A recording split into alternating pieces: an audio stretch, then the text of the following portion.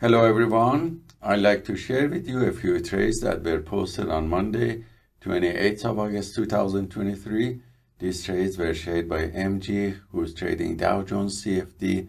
As you see, the macro chart here is showing uptrend, and this level of the static resistance was broken, and we can see in a structural chart that the momentum is gaining.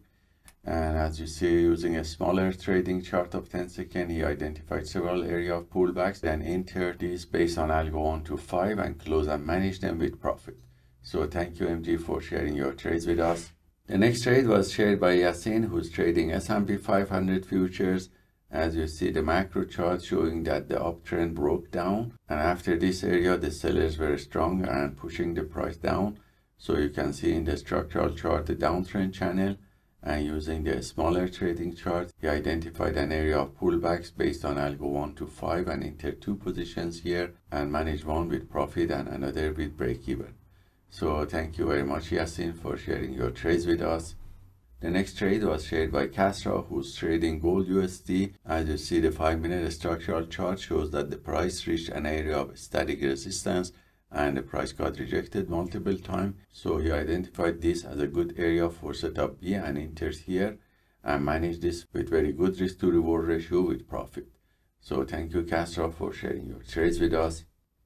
The next few trades are those that I have taken during the New York market session, and the video with detailed explanation was sent to students yesterday. So I'm gonna replay the video here for you. Hello everyone, I'd like to share with you the trades that I have taken on Monday, 28th of August 2023.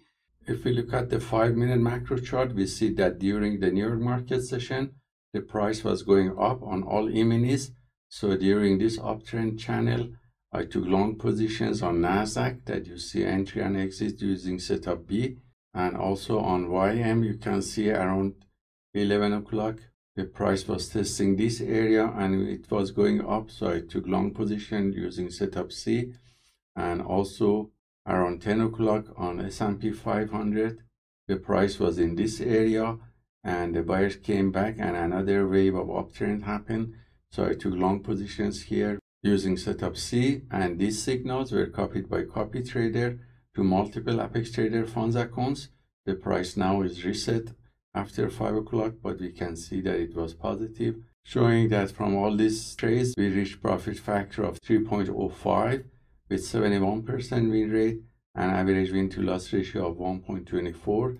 The largest winning trade was $960 and the largest losing trade was $419. So hope this trade taken by the PAAT system is useful for you, and let us know if you have any questions.